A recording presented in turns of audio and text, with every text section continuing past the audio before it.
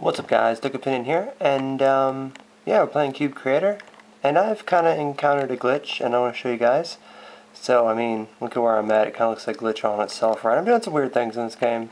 I'm trying to test the physics of it, and it looks cool, but this glitch with the ladders, pretty sure you guys might know about it already, but I have ladders placed right here.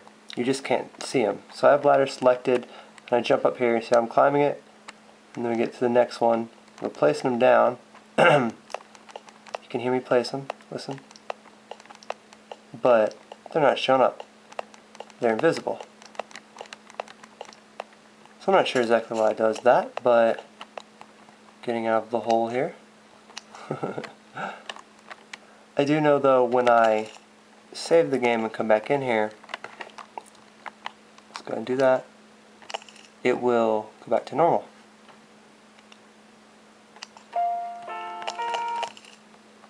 But it's just a cool little bug I thought I might show you guys, and I don't know why it does it, but maybe you guys can patch it in there.